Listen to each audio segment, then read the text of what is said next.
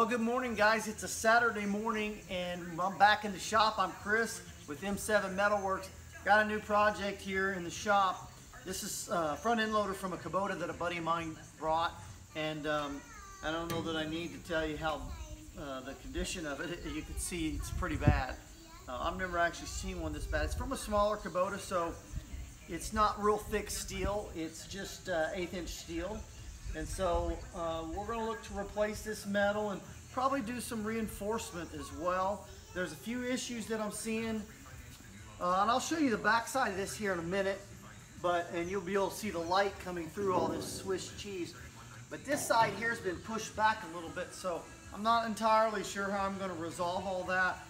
My plan would be to make it better than new. I don't know if I'm going to be able to do that, but I'm going to try. So I am going to put, I think I'm going to put some reinforced metal through there. So we'll see. Kind of a work in progress. We're going to make up the rules a little bit as we go. And then I've got some flanges to fix that have been bent from when they've hooked on chains to it. I'll weld a couple chain hooks on there and some different things. So stick around. It should be a fun project. I'm looking forward to it. Okay, guys, just a little bit of cleanup here. So we're looking at the inside of the bucket, obviously.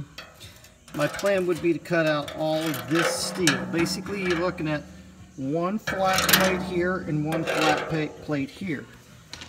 Very, very bad condition.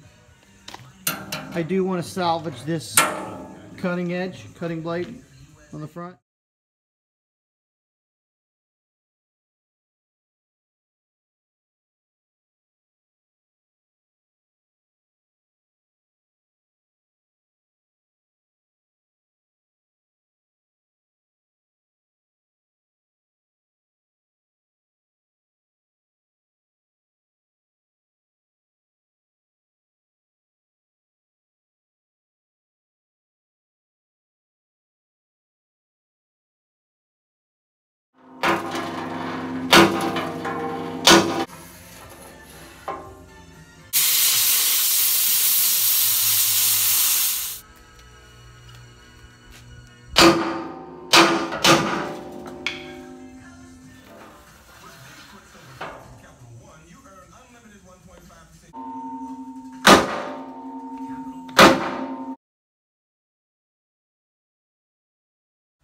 This is our cutting edge, and your plate is welded right to this. So you see the stitch welding, weld, space, and it goes like that all the way down. I want to put my new steel on top of this, and I do want to try to save this because I don't have any right now, and I could get some. It wouldn't be that hard, but I'm trying to do this on a budget. I'm trying to do this for a buddy of mine as cheaply as I can, and so trying to keep the cost down, labor cost as well as materials. And so I can save this. See if I can get that piece of steel there to pull away from this. Now, when I cut this on the back side, I knew I would need to cut into that weld, and so I did. And so it's going to come apart from the back side pretty well. I could do the same on the front and cut those welds with the plasma cutter. But I think to prevent any damage to that steel, I think I'm just going to take my cutting wheel, and I think I'll cut through that pretty quick and easy.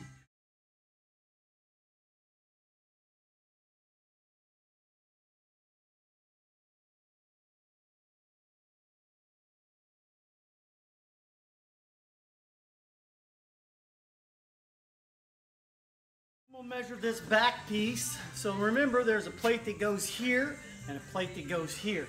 So I'm measuring this back piece right now. It looks to me like it's going to need to be 6 or 5.5 inches, or there, right at 1/4 inch, which is twice the thickness of the steel that this is made of. It's like I'm getting ready to have a thunderstorm, so we're going to move this party indoors, I think, real soon.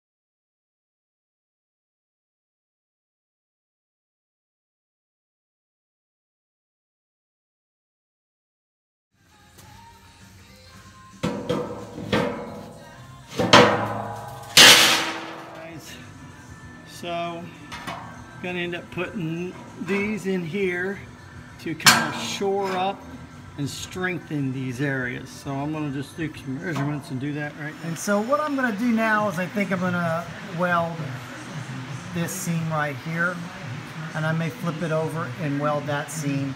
And then I've got all these little kind of reinforcement bars that I'm gonna end up welding on both sides. I'm gonna try to have continuous welds on all this just to prevent some water infiltration and make everything just a little bit stronger. So I'll do that now. Got all this backside welding done. Let me see if I can zoom you in on some of this. I did do continuous beads, but I did just some fast beads through here. Nothing special, nothing super. I'm going to start welding on this section here. This is the cutting edge of the blade. And so now we're going to just run beads along there. And I need a continuous bead through here, obviously, because I don't want water infiltration or any kind of debris getting in here. So we'll do that now, and then we'll turn our attention to the inside here. Okay guys, you can see here, still pretty hot. Just running a continuous bead, meeting up to where I'd stitch weld it. Just doing some ease as I kind of go slow. Looking real nice. I'm going to show you what I'm doing here. So I'm going to weld this piece of metal in, and the reason is because about 1.5 inches up from this surface here is pretty good and rusty. So I'm going to weld in some steel here, and you kind of see, I'll put a gap in between, and that way we're tying into this 1/4 inch steel and this new steel that we've put in here, and that way I think I've got good metal from here on up. I think I'll be okay there.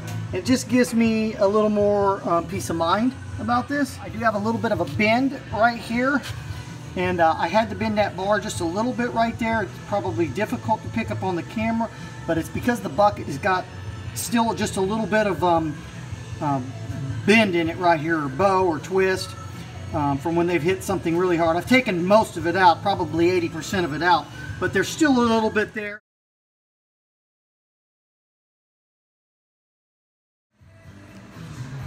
I'm going to have to remove this bracket here so that I can get my hook welded in.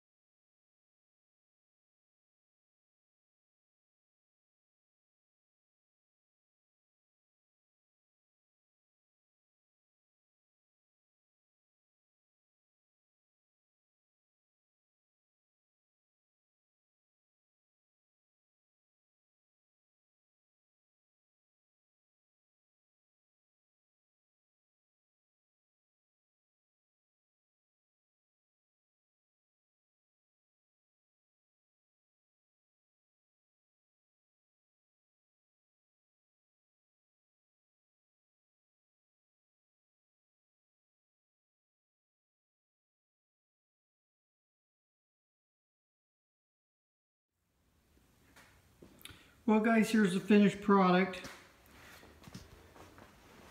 Went ahead and sanded everything down. Wire wheeled quite a bit. Obviously all my welds, I wire wheeled those just to get a lot of the crud off.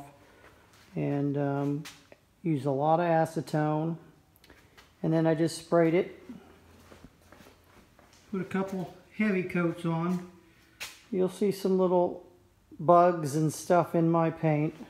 A little suicide pack for the sweat bees, I guess, because I got sweat bees all over the blasted thing. But they'll come out once it's dry, so I'm not going to sweat it. I put a hook here, and then I put a hook at the other end, and then I put the clevis on that in the center.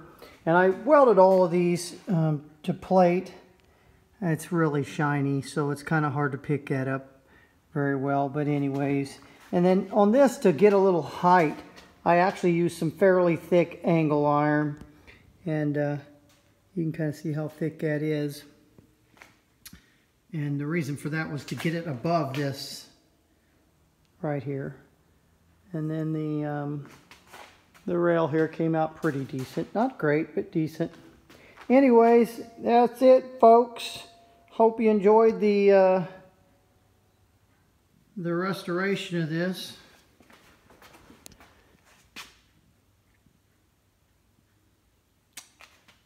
Look forward to the next one.